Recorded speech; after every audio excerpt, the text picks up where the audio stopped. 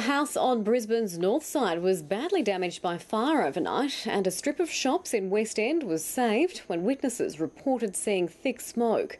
No one was home when flames took over a three-bedroomed house in Stafford at about 11 o'clock. Firemen say it had working smoke alarms, but were relieved to find no one was home. They were able to save parts of the house from destruction. The main part of the damage is around the lounge room of the house, and suspected caused an electrical fault. At West End, just after dawn, witnesses saw black smoke coming from an Indian restaurant and called Triple O. Within 2 minutes, the fireys, the ambulance were here, and the smoke was bellowing out there really thick. Firemen discovered a smouldering fire and brought it under control within half an hour.